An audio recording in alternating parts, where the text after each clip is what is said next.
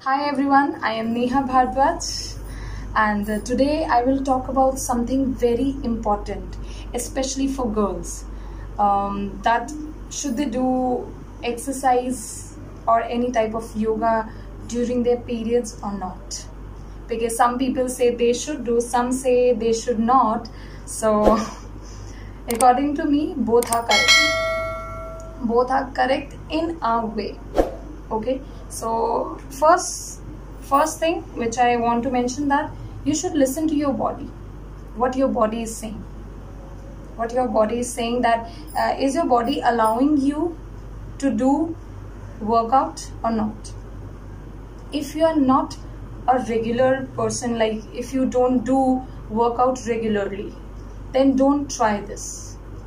Then don't try at all any type of exercises during your periods, because this will create problem for you.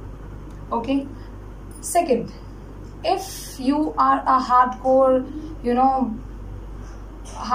intensive person who does workout regularly and intensive workout, then you should try all the exercises which you do regularly except the core. Okay, just avoid core for a couple of days, that's it. And third, if you do exercises just to make yourself fit and to keep you active in a day, so you should do all the exercises which I'm going to tell you, all the exercises and asanas during your periods. And you can do that in your pre-menstruation cycle as well. Yeah, so let's start.